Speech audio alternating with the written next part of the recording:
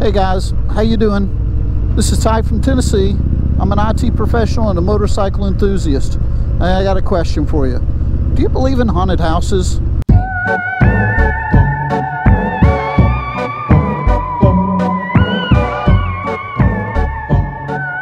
guys, we are on Highway 30. This is a great little ride through here. If you're ever in the area, be sure to check it out. This takes you from the Ooltewah straight over to Reliance, Tennessee, which is where we are heading. So we're going to follow this road into Reliance, and we are going to be looking for, I've never been over here, I've just read about it and that type of thing. We are going to be looking for the Higdon Hotel. The Higdon Hotel is an abandoned hotel that's kind of really just been left to rot on the side of the road. It looks like all the trees and brush and shrubbery or everything are starting to take over. But there's a story about the Higdon Hotel, and I'd like to tell you a little bit about it. The Higdon Hotel is located in Reliance, Tennessee. The hotel was built by Calvin Higdon in 1890. The hotel was operated by the Higdon family until 1920 when it closed. Mr. Higdon built the hotel on the Hiwassee River after he learned that L&N Railroad planned to build a railroad that would come through Polk County, Tennessee.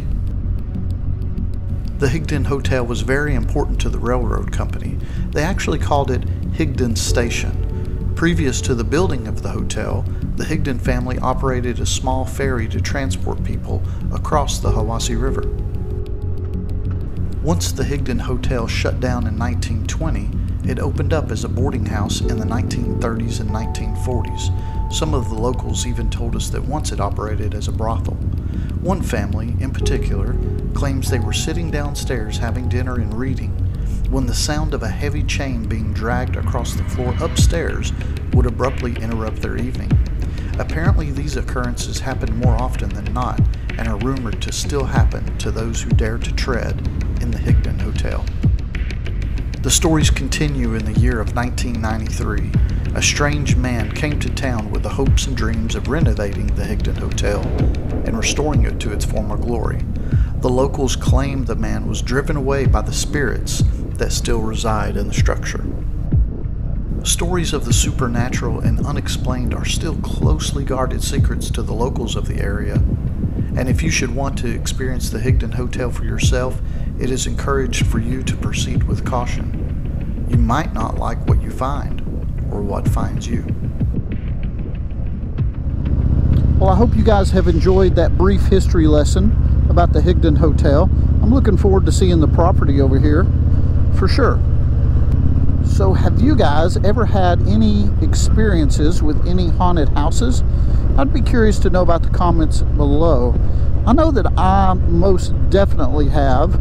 I don't think this is really the platform or the time to share those experiences, but yes, I have definitely had some experiences in a real haunted house that really kind of shook me to the core for a little bit. And I've heard some stories that are absolutely fascinating from some very trustworthy sources. That's just crazy to hear. It's crazy to hear. But don't know if I have the answers, but it does seem like a phenomenon that does indeed exist.